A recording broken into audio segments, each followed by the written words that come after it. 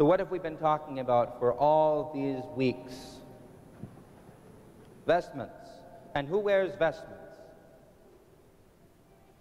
And the deacon, the bishop, and the priest.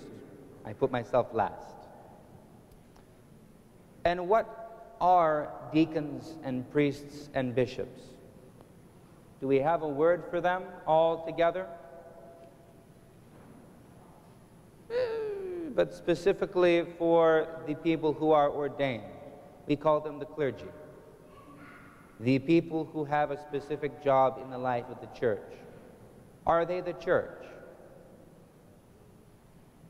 No, they are part of the church. So what is the church? Everyone. And who knows what we call the church? There's an analogy, a metaphor that we make.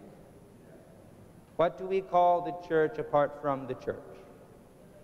The faithful, but we're connected to Christ. What are we to Christ? We are the body of Christ.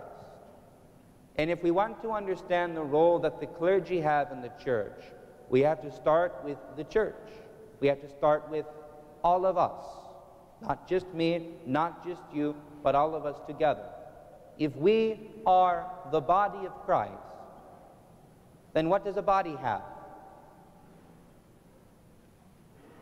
Head, shoulders, knees, and toes. Okay, I'm not going to do head, shoulders, knees, and toes in front of you. But the body has different parts, different members. The hand can't do the job of a foot unless you're an acrobat.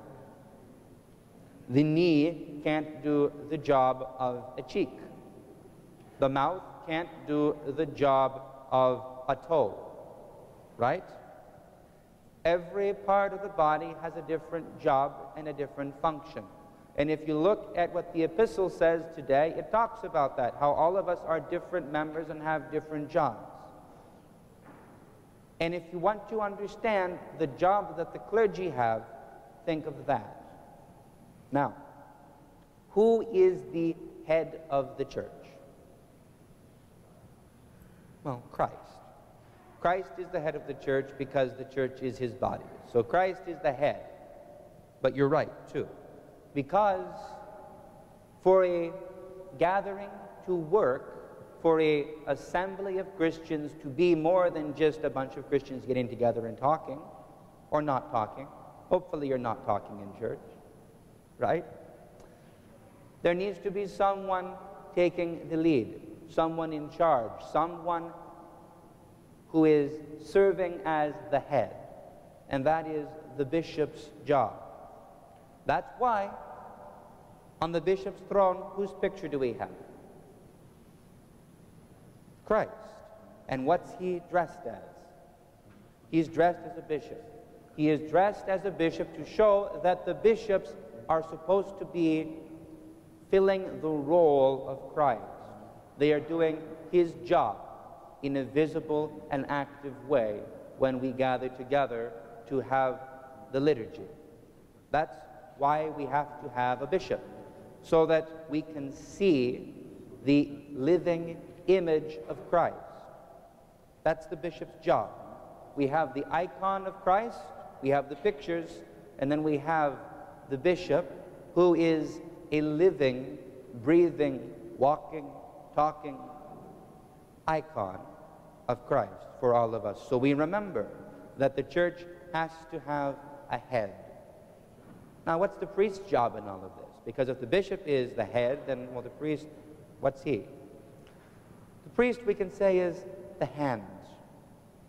But sometimes when the bishop isn't there, not just sometimes, most of the time, the priest does that part of the job.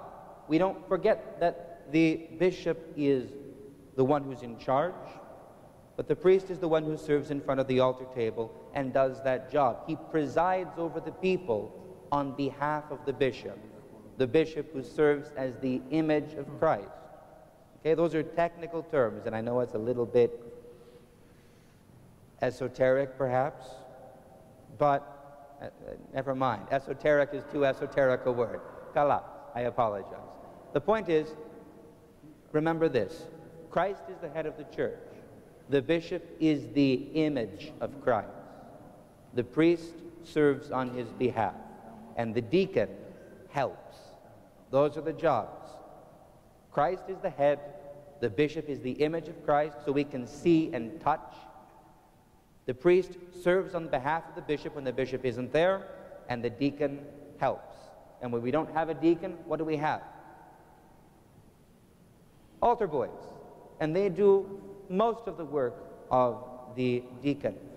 But the point is, everybody has a particular job, a particular function, a particular role. And in the life of the church, that doesn't just mean the clergy. A body that's just, well, a person that's just a head is dead, right? Unless you're watching Futurama. Okay. Thank you. The head is important, but without the body, it's nothing.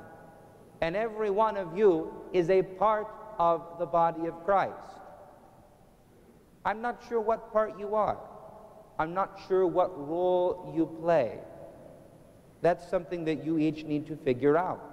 You need to find what you enjoy in the church, what you can do to help in the church, who needs you in the church, what you like, what you don't like, something to do in the community, not just sitting in the church, but in the whole every day of your lives. You all are members of the body of Christ, and therefore you have a place and a role. Some serve in the altar, some teach in the school, some sing in the choir, some sing at the chant stand, some read the epistle, some help in the narthex, some clean afterwards, some go and visit in the hospitals, some make a phone call and say, "How you doing? You look sad on Sunday." We all have a role. And the priest's role isn't any more important than anyone else's. It's more visible. It's more central. But a body without a head is no more defective than a head without a body, but no less either, or a body without a hand or a knee or any other part. We are only the body of Christ together. And if you remember anything from all the talk about the vestments and the clergy, remember that. We each have a role to play. We each have a job to do. And if you're not sure what your job is, well, then start looking, however young or old you are. So with that, please stand. We will take communion. Again, please let the Sunday school go first, and then come in line after them.